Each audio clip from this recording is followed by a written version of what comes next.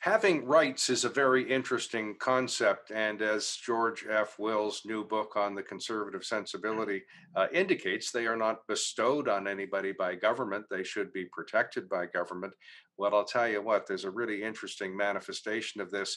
On the other side of the screen is Chair Rodney Cawston. Now, I'm going to use some terminology that may not be familiar to Canadian ears, or what are now Canadian ears, or ears that are in what is now Canada, because Chair Cawston is in Washington State, and he is the chair of the Confederation Tribes of the Colville, Sinixt being one of those tribes, and tribes is what we might call bands, or what the Indian Act might require Indigenous people to call bands. Well, with all that confusing stuff, Chair Cawston, I think we either need a dictionary or have you take over the conversation, one of the two. Um, well, I don't know where you'd like for me to begin. As I was saying, the creation of the international border severed, the Sinixt and also the Peskotomuhkati, which are two of our tribes that extend up into British Columbia.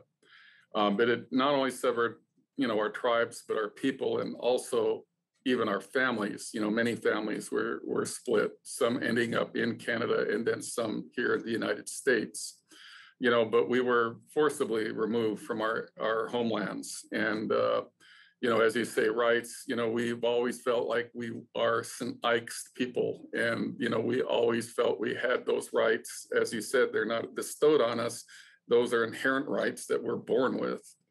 And we never relinquished those rights ourselves. So, this has been going on for some time, ever since, our tribes were divided.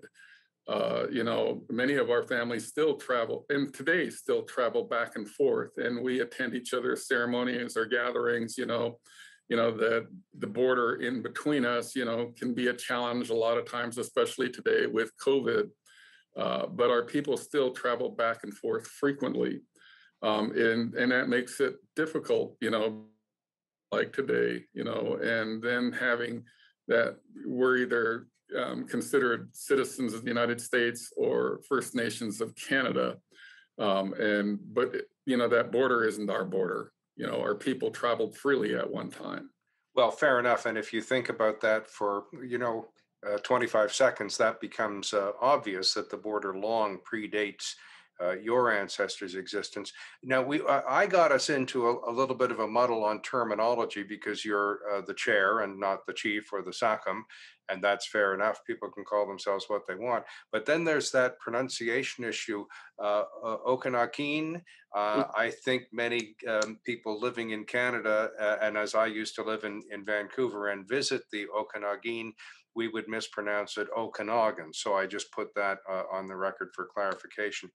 Now, take me back to how this became a goal of your organization. You have several indigenous groups within your federation, and you decided to reassert or assert or get back your traditional rights in Canada. Tell me how that evolved. Well, like I said, our people and our families were severed. And a lot of our elder people, our ancestors, used to talk about this all of the time, that never forget where our people came from, where our traditional homelands are at, those places that our people fished or where they gathered, where our ancestors are buried. Those are very important and sacred places for us. And, Native people were very profoundly attached to the lands where we came from. That's where our culture exists, our language. And so to pass that knowledge down, how can you do that if you can't be in those same places as where your ancestors once were? Our homelands extended from the northern part of Washington State clear up into British Columbia. And I can remember hearing many of our elders. I remember we have winter dances here. And these are, spiritual dances that happen every year. And my aunt used to put them on all the time. And I remember this one time that she and two other elders got up and they were speaking, and they were talking about our gathering places of where we would gather our traditional foods, and that we could never forget that.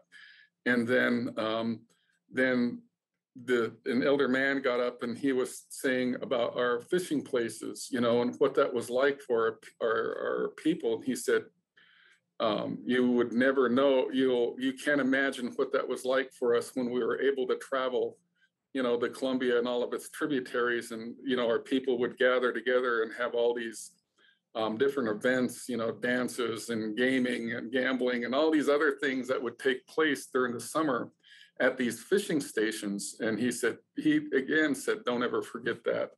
And then my aunt was talking about our ceremonies, and how important that was to keep those going, and our language and our culture, and their whole message was really, we need to continue and remember our people came from Canada, which, north of the United States border, and that we always needed to fight for that. Another elder, even earlier got up and questioned, some of the ministries in British Columbia and said, why is there not a reserve for the Sinixt people in Canada? That's where our people came from. But, many of our people were forcibly removed, and it placed them either in Canada or the United States. Well, Chair, I think that I and many people who are living in what is now Canada would have an inkling of an understanding of what you've just described. Most Canadians live within a couple of 100 miles of the American border. Anyone who is more than about 35, 40 years of age remembers going across the border either with no ID or maybe a driver's license, right, or in my youth, a wave at the border guard and rudimentary questions. But we have never been forbidden from going one side or the other, or never have been, most of us have never been expelled. So we have an inkling of that idea. So let me ask you to answer your own question. Why was there no reserve in what is now British Columbia for your people? Well, I think a lot of the resources that were important at the time, and all the immigration to, Canada and the United States, and, looking at those areas that were very valuable at the time, and it, really displaced a lot of tribes, really by force and for no other reason.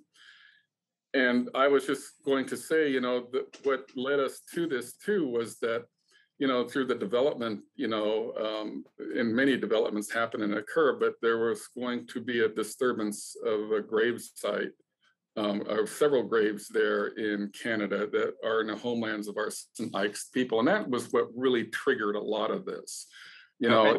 Just for clarification, pardon the interruption, but I mean, it's a big country and a big continent.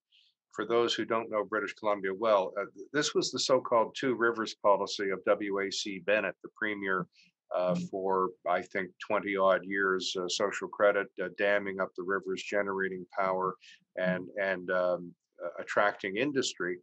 Kind of an old hat way of going about things now. River restoration, as you know better than I, is a big deal. But that activity in the 60s postdates the Sinixt being expelled and being declared extinct. So can you go back to that event for me?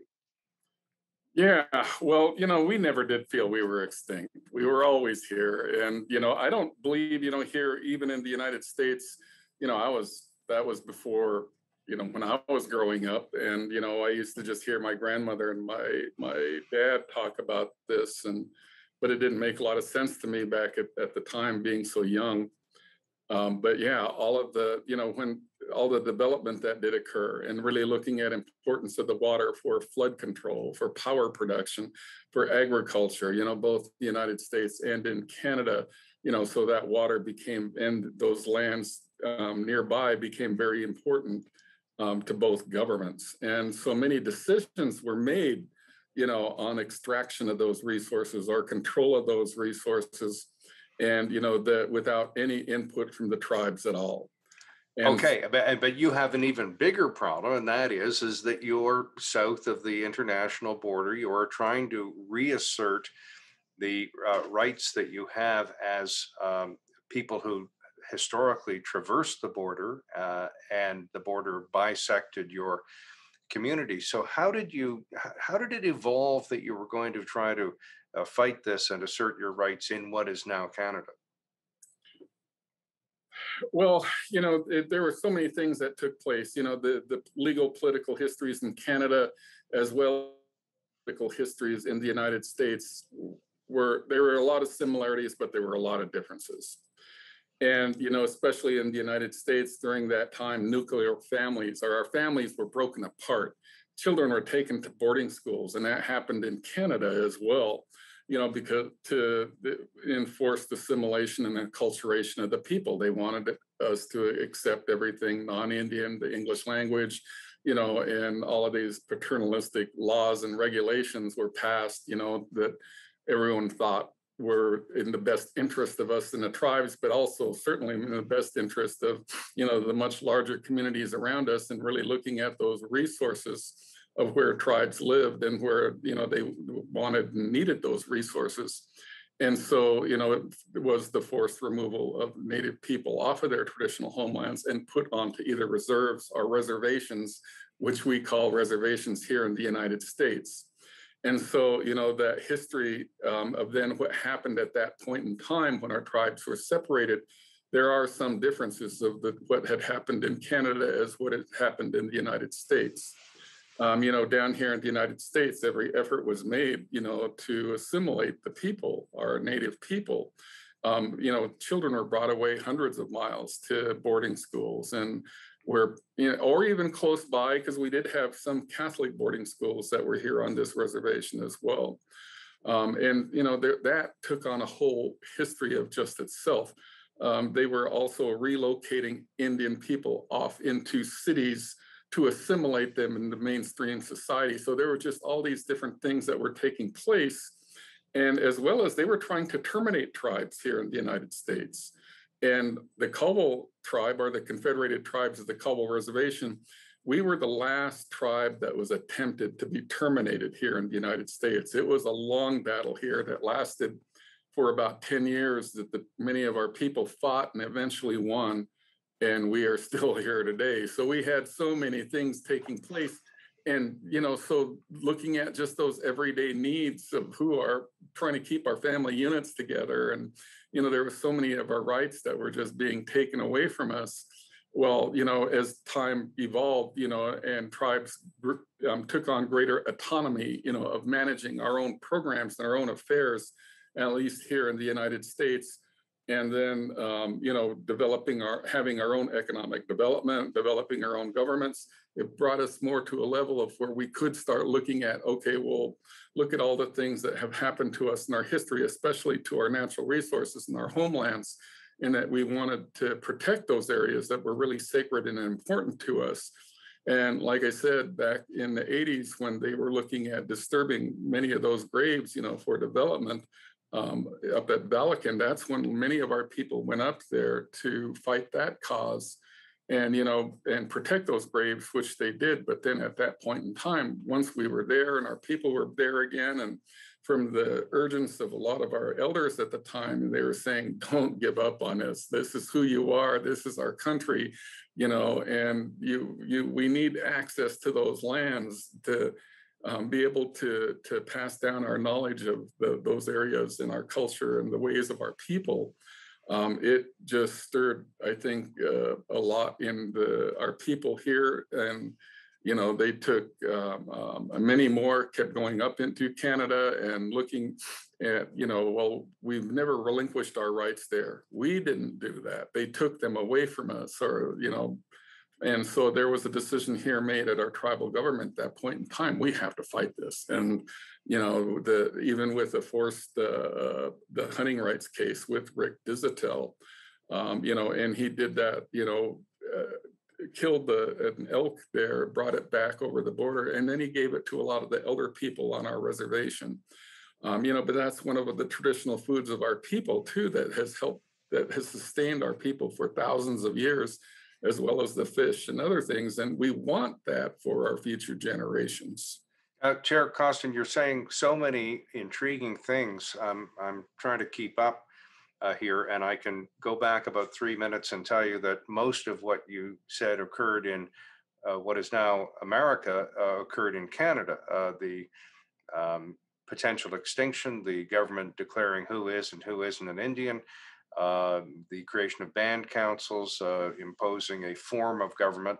And again, I'm just have George F. Will's book in my mind, and he points out that not everybody around the world wants American-style democracy imposed on them, and a number of wars have proven that.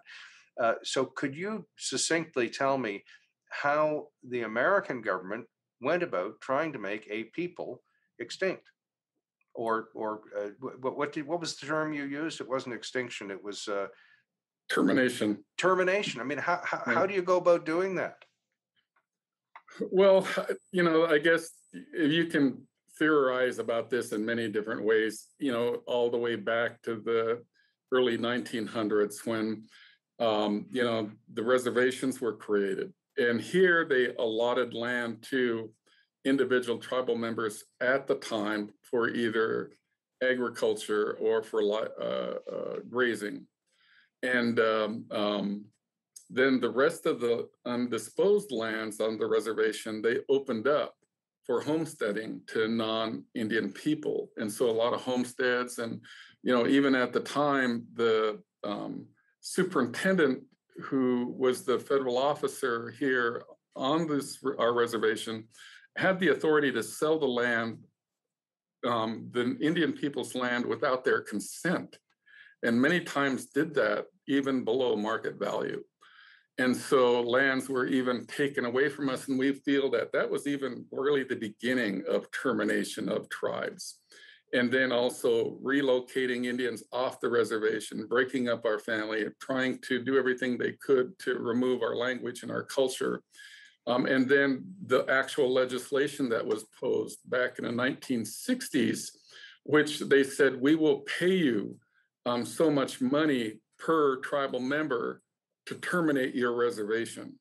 But once you do that, you will no longer be an Indian or a Native person or Sinixt or Ukanakin. Even those tribes that were terminated, their birth certificates were changed to white. Yeah, very, very, very similar to a process that is still going on in Canada. And by the way, just one scintilla of a good word about misguided people. There was a white paper in about 1969 in Canada, which talked about assimilation. And I think our prime minister at the time, Pierre Trudeau, was looking at the integration efforts of Black people and thinking that rights for a group were not a good idea. Rights for everybody was a good idea, and assimilation was the idea, but that didn't last very long. There was a group of chiefs who set that straight, interestingly enough. But that may have been what was in the mind of Prime Minister Pierre Trudeau at the time. Mm-hmm. Well, every effort was made here. There was even a lot of propaganda that was put out there by the federal government. They would try to portray Native people as being drunk and lazy and, everything in the traditional way of our life not being good. And then they would show those who became assimilated, and dressed nice and clean cut haircuts and educated. I mean, so there was a lot of propaganda at the time as well. Yeah. And then too, even in the school system and in the religious orders, that colluded, for assimilation and acculturation.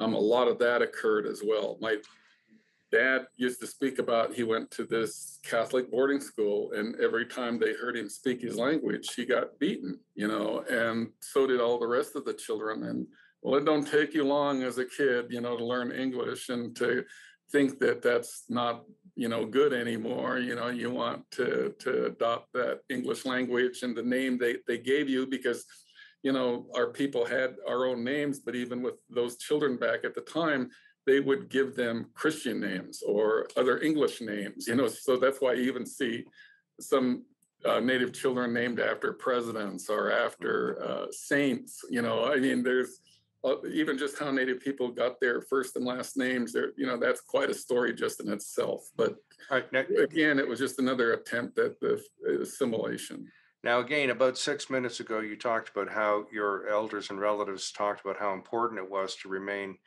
connected to the land in Canada, and the uncovering of a burial ground was one of the catalysts. Let me just for ask a longer version of why stay connected, because we have a lot of I have a lot of people I know came from the British Isles, England, Scotland, Ireland, Wales. They were all murdering each other for years, very unpleasant uh, historical events. And then we have all the immigrants on both sides of the border from war-torn areas, Afghanistan, Syria, etc.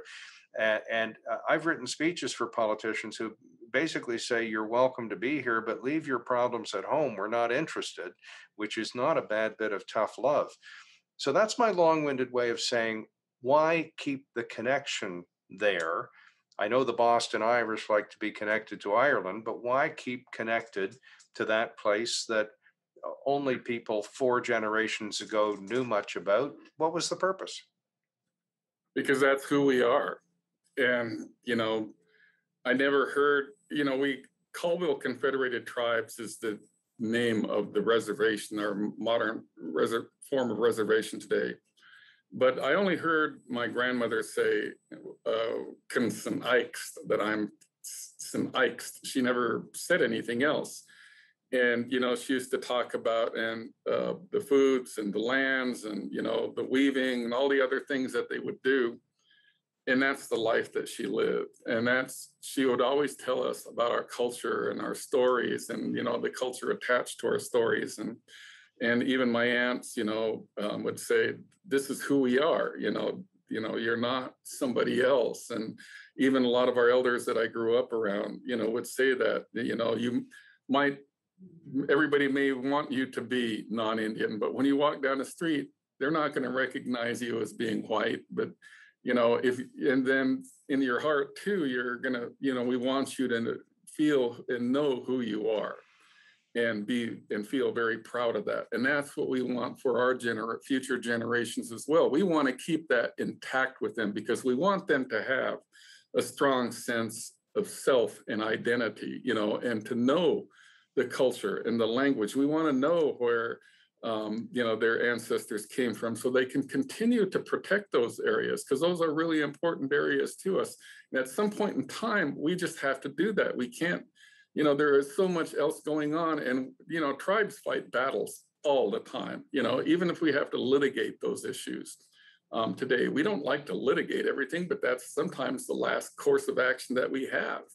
And so, so whatever we can do, just, whether that's legally, politically, or just, how our people handed down knowledge from one generation to the next, that's all very important to who we are.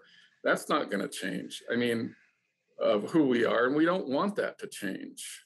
Now, I don't want to make a bridge too far or too long a bridge, or be silly, but I think that many of the things that you've said should resonate with people who have very fond memories of, mom's turkey dinner at Christmas, or the lake or the cottage or the family vacation. So in other words, being connected to food and ceremonies and land is something we all have. And I guess that's how we should try to understand what you were trying to do, what your colleagues were trying to do. Right. I think the general public are really unaware that our people are still out there. We still gather our traditional foods. We still gather our traditional medicines. We still go and pray, in those areas of how our elders and our ancestors taught us to. Those are still ingrained into us. It's a part of, like I said, our psyche of who we are. And, because we witnessed this from other elders, from our own people. And, I don't think of it, I never used to think that I'm extinct, that I'm not an Indian person or a Native person or some Ikes. It just never entered my mind. But to everybody else saying you no longer exist, if you were told that, if you're Irish in Ireland, Ireland doesn't exist anymore, you're no longer Irish. How would you feel about that? Well, let me tell you how I feel about something. I have some dear friends in what is now the United States who say, gee, we think of you Canadians as just like us. And I have to politely say, I don't want to be thought of as just like you, because we aren't just like you. We have a lot of different histories and traditions and governmental systems. And then I go to Europe or Australia, and I've run into people who think that when I say I live in Vancouver or I live in Toronto, both of which I have, they'll write down USA on the hotel registry. And I have to really assert the fact that Canada is a separate country. And I can tell you that our foreign ministry has as its goal to remind everybody around the world that we are not America. So I'm on your side on that regard as well. Now, you mentioned praying, and let's get into that just for a second, because I've heard someone describe the return to your traditional land in British Columbia in a similar vein as a Jew going to the Wailing Wall in Jerusalem, or a Roman Catholic going to St. Peter's Basilica. Is that too far, or is that a similar kind of experience? I think it's a similar kind of experience. You know, when you go back and you see these areas, and you know that your parents or your grandparents might have told you about, and you're walking in that same country, and you know that the language and the culture, or how they respected those resources, and how we would pray for those resources and for ourselves and each other, and the way that we did. You know, it just seems like all of that comes pouring back over you, and it's just almost an indescribable feeling to be able to experience that. And, you know, it's not right that we can't have access back into those areas. You know, that's where our people came from. That's where my people came from. And I want my children to be able to have and be able to experience that, and to have that respect and recognition of who they are.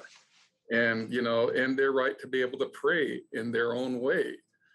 So, yeah, it's, I think, a very similar feeling. And, you know, especially since our people have been severed from some of those areas for so long. You know, the country there is so beautiful, and I used to remember hearing, you know, my grandmother tell stories to us about that, and we have a lot of legend stories and things that are, you know, it's more than just a story, because it like might be about the creation of the world, or, you know, of the natural resources, or how to respect and to pray for something in our way. You know, a lot of those things are handed down to us in that way.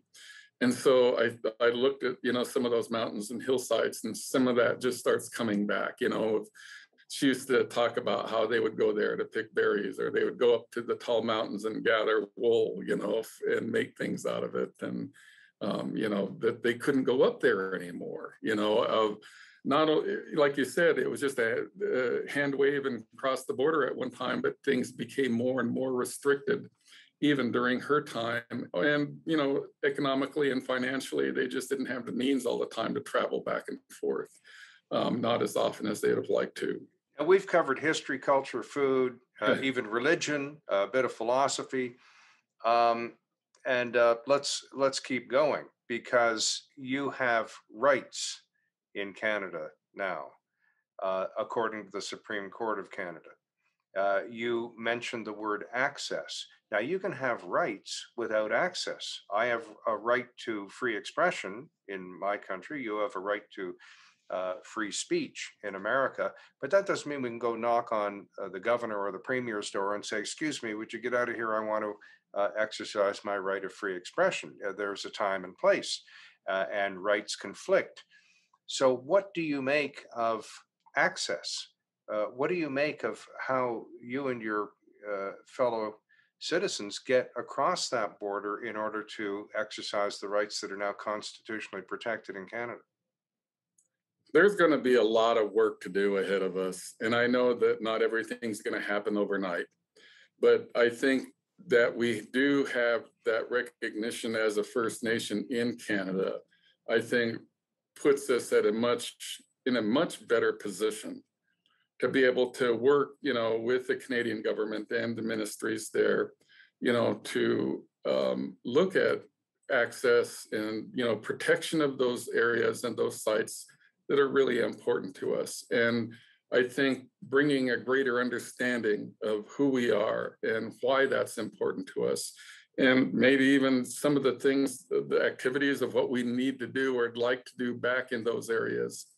It's not that it's going to be all so threatening to the communities or anything. I think there's going to be the vast majority of it, is going to be pretty harmless to most of the people up there. I don't know what, their thoughts might be, but, because for one, there's about 3,000 of our members that are Sinixt or have Sinixt blood.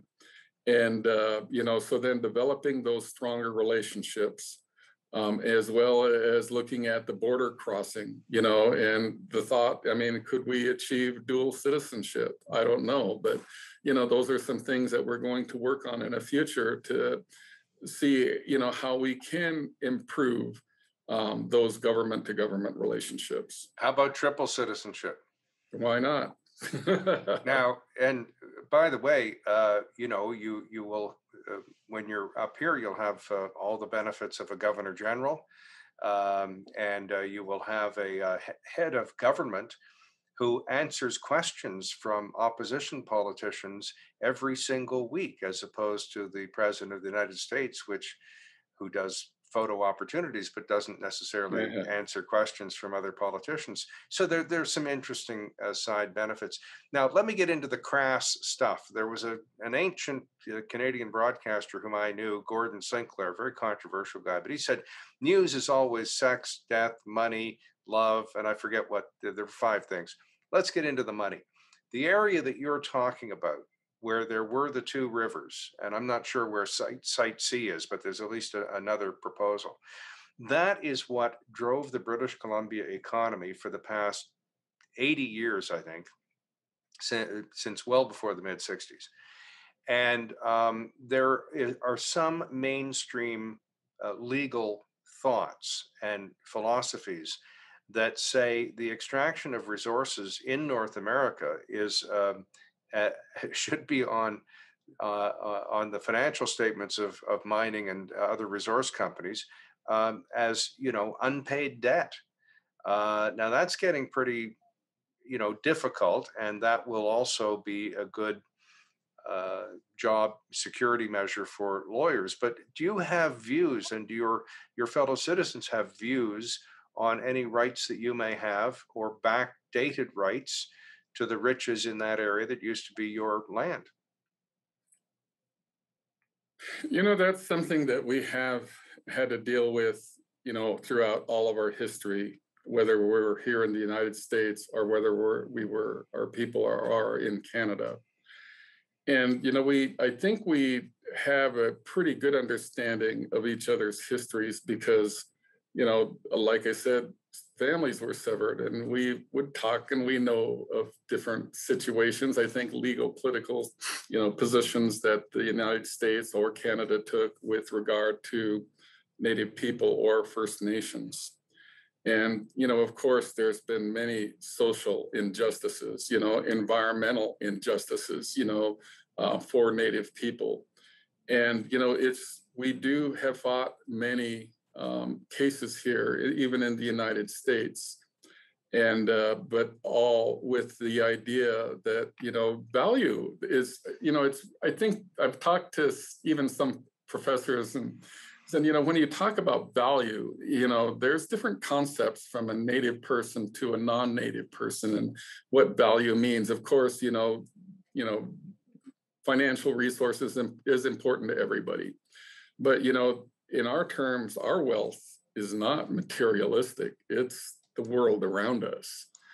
And so, having a healthy world around us that's what my elders used to tell us, the health of the landscape and of our fish and wildlife and the air we breathe is more important to us than anything else.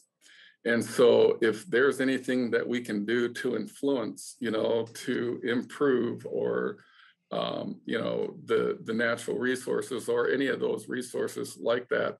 And if, there are areas where we feel that they need to be mitigated or litigated or whatever we need to do, those are things that we'd have to deal with in the future. So it's not like that we're going to leave anything out at this point in time, And I've always said too that, we've always wanted to look at being a good neighbor or being helpful, and that, so if there are ways that we can, because our tribe, we have, some of the ministries came down and visited the Colville tribe, and they were pretty surprised at the resources that we have here.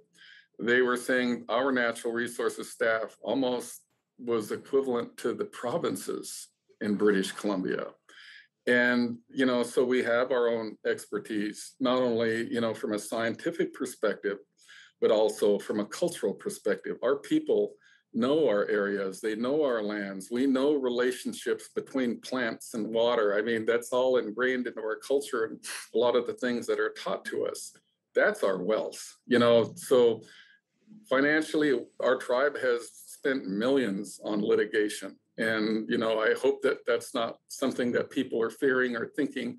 But, again, that's always, like I said, last recourse if nothing else is, there's nothing else that we can do.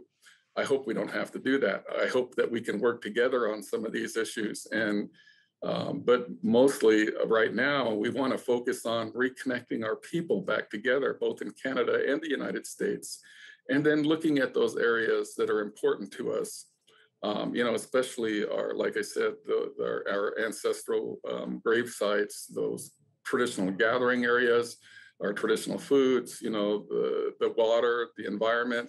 If there's ways that we can help out, in making some improvements, that's improving our wealth. So, Well, I don't doubt it. And let me just state the obvious cliche that for hundreds of years, there have been people who have either not listened or silenced your people, and or simply not wanted to listen, or there wasn't a forum to listen. So, what I'd like to do in the remaining time that you'd like to take is let you say any last words that you would like to say about this topic. well, this has been, a long journey to get us to this point. And it's something that, many, I guess, just people in general don't really understand everything that has happened to Native people, both in Canada and in the United States. There have been many injustices to Native people, and that most people are just totally unaware of. Most people don't know that our families were broken apart and children were taken. Most people don't realize and know that there were so many efforts to assimilate us and terminate us and, say that we are extinct. The larger general public, they're unaware of that.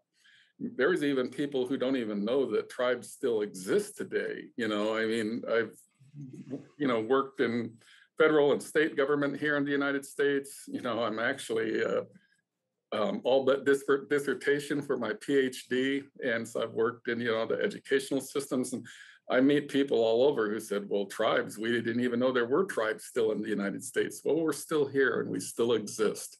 And we're fighting for our people and for our future generations. And we're also, really wanting to maintain that connection we have with our world around us, because there's so many things that are there, the stories of how those areas were created. We have legend stories and coyote stories that tell us about those things. And, then the handed down knowledge of our people, we're trying to preserve that for our future generations. Like I said, just as anybody else would, you want your people to survive, and, you want them to survive merely just being alive every day. We want them to be intact with their language, with their culture, with their knowledge of their ancestors, with looking at education, maintaining those values. Like I said, I think about a lot of the elders I've spoke with here, and they were afraid we had this group of children with these elders working together and to pass down knowledge. And the children, we asked them, what does wealth mean to you?